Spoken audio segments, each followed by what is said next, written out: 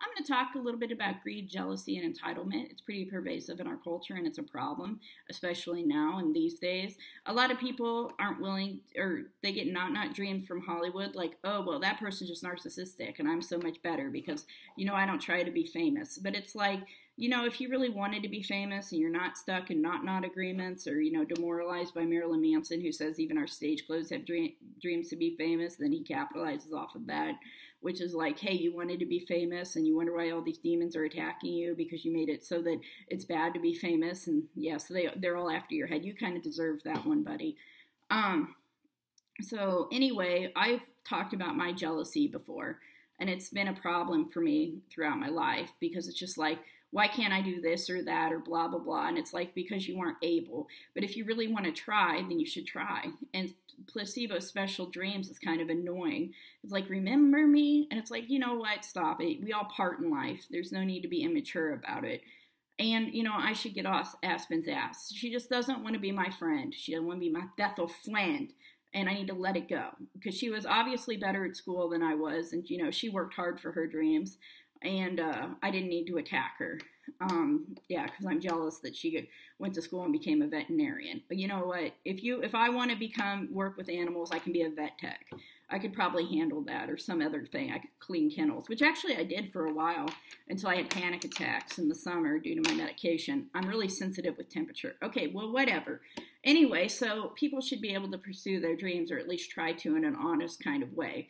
And if they're unable to make it, like I said before, they will be humbled and they will realize how difficult it is. And I don't need Rob Zombie on my rear either. Speaking of problems and entitlement, I was in the Army, and I agreed that if I was injured in the Army, from benefit-wise in the beginning of my contract, then I would, get a pension. And I don't know why he has to kill me for it. It goes straight back into the economy. It's not like I'm a multimillionaire lounging in Florida. Yeah, so anyway, I did get jealous of other people. And I understand that it's a problem, and it's a problem for many other people too. And this whole school thing, I understand that people should have the right to go to school, but I don't understand how they're screwing it up so bad now. I won't get into my personal story, but I was able to join the Army and free myself, and I did do that. I was privileged enough for that. But people get Pell Grants, they get scholarships, they get financial aid, they get a lot of other things like minorities getting to go to school, which there's nothing wrong with that. Because, you guys were disadvantaged compared to us. And so even some poor people, they get breaks too because they grew up in poverty. But we're not going to get into that. I don't know how they're screwing it up with the student debt problem now. Maybe I don't understand the situation fully, but it seems like, people may not even be smart enough to go to school if they can't figure out how to pay for it.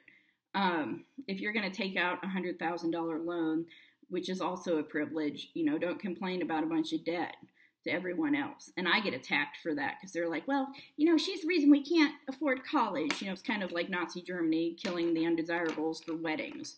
It's just kind of ridiculous. Just stop being jealous and psychopath. I've dealt with it myself.